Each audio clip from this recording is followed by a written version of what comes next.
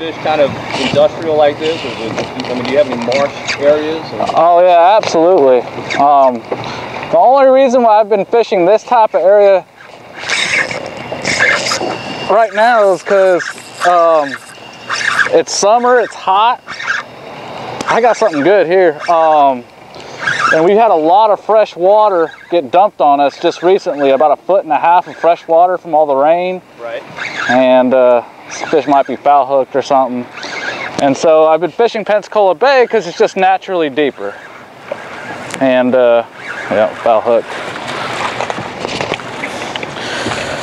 And with the deeper water, we're able to stay on the fish a lot better, because with all that fresh water on the flats, grass flats, talking about 2 to 3 foot, that got dirtied up real bad. And Pensacola Bay is naturally kind of stained, so these fish aren't going through a real harsh transition. They're kind of just used to it already being dirty.